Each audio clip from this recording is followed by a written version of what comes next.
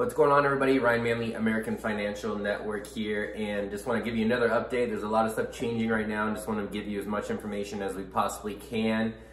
We are considered an essential business, so we are still working, around the clock to help you guys with your purchase and your refinance transactions, which we are still closing every day. So we're here for you, and to be a resource, we want to get as much information as we can out as possible. So the buzzword on the media is, CARE Act, and, if you feel like you can't make your mortgage payment, call your servicer and ask for a forbearance plan, and they'll just grant you this forbearance plan, or you don't have to pay your mortgage, and it's going to be forgiven or taken care of, which that's not the case. So anybody you guys hear out there that are asking about forbearance plans, have them contact us first. There may be a lot of different solutions. A forbearance plan is supposed to be reserved for a last-ditch effort. It's not a bailout, or it's not a freebie. So basically, how forbearance plans work, we're hearing more information and details, all the time.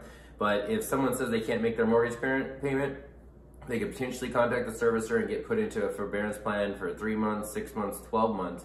But here's the sticky situation. You need to figure out the terms of your forbearance. So it's not free money. They're gonna ask for the money back at some point, and a lot of times it's gonna be asked for potentially after that 3-month period, or 6-month period, or 12-month period. So all of that payment that you were due is now due after that 3, 6, 12 months.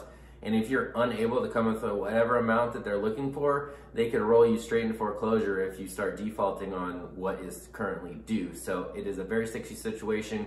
People are sitting on a pile of equity right now, so this should really be a last-ditch option. And I'd hate to see someone with a good amount of equity get pushed into foreclosure that doesn't even need to be in any kind of forbearance plan. So please, anybody that's out there speaking about forbearance, have them contact us first. There's a lot of ways we can help you save money by lowering your interest rate, by taking care of some of your higher interest credit card bills or auto loans or whatever the case may be. We can consolidate a lot of your debt and help your lower monthly payment be a lot more affordable for you. So please share this information. We want to give out as much good information as we possibly can. You can always call, text me, 480-203-6263. If you've been talking about forbearance plans or want to look at your options, jump on my website, which is just dreamhomefunder.com.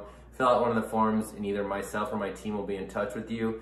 And anything that you need real estate related or just on a personal matter, feel free to reach out, and we'll offer whatever services we can to help everyone through this time of need. Thanks. Have a great day.